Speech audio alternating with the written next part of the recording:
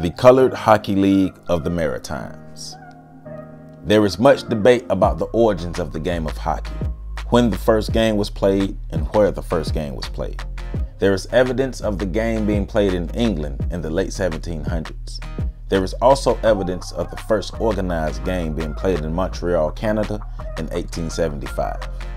But there is no debate about the origins of the first hockey league in the Americas. The Colored Hockey League of the Maritimes was founded in Halifax, Nova Scotia in 1895.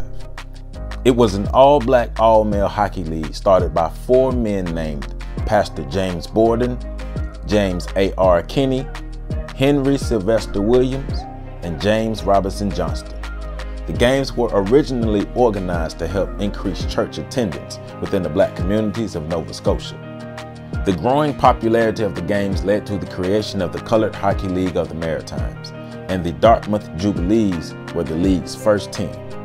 The league expanded from one team to three teams, then expanded to six teams that were known as the Original Six: the Africville Seasides, the Truro Victorias, the Charlottetown West End Rangers, the Amherst Royals, and the Hammond Plain Mossbacks. The Colored Hockey League's origins are also tied to the game of baseball. Many of the league's players also played baseball in the spring, and some of the names of the teams came from the names of black baseball teams. When the weather was warmer, the black men played baseball. When the winter came and the ponds were frozen, they played hockey. The league played its games in the same arenas as the white hockey teams, but only when the white teams were not playing hockey, usually between January and March. The Colored Hockey League was a very structured league with a championship match season structure. Because of the short time frame between January and March, their season typically only lasted 8 weeks. The rules and the structure of the league were based on principles from the Bible. There was no official rule book. The Colored Hockey League built a reputation for its games being fast, aggressive, exciting, and cutting edge. The black hockey players helped to make the game cutting edge by introducing the slap shot, which was invented by a black man named Eddie Martin, and the goalie's butterfly technique of falling on the ice to cover the puck was created by a black man named Henry Braces Franklin. The Colored Hockey League was the most popular hockey league in Nova Scotia, bringing in crowds of over 1,500 spectators compared to the games that would have around 500 white spectators. The height of the Colored Hockey League was during the early 1900s as the league expanded to 12 teams and its popularity was at an all-time high.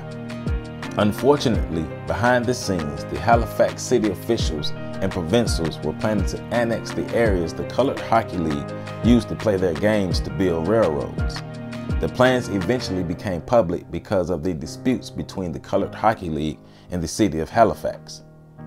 The city began to conspire against the Colored Hockey League. Newspapers that previously covered the games no longer covered the games. The rink owners no longer rented the rinks out so hockey games could be played. This forced the league to hold the games outdoors and eventually forced the league to fold in 1911. In 1920, the Colored Hockey League was reformed, only for a 10-year period before eventually ending for good. The National Hockey League was founded in 1917 and for a while was believed to be the first professional hockey league in the Americas.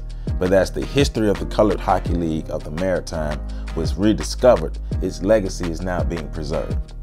The book, Black Iced: The Lost History of the Colored Hockey League of the Maritimes, 1895 to 1825, was published by George and Darrell Frosty in 2004. The book covers the details of the history of the Colored Hockey League.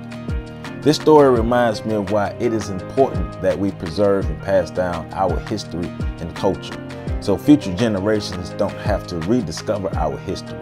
We would already know who we are and what we did.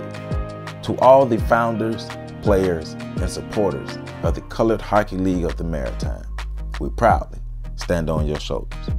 For more information, make sure you visit my website at www.ontheshoulders1.com. And make sure you support your homeboy on Patreon. Just hit me up at patreon.com/OTSOG. And don't forget, my new book, On the Shoulders of Giants, Volume 4, The Caribbean, will be available for sale on my website on February 28th, 2022, and it's available now on my website for pre-sale. So go ahead and get your copy.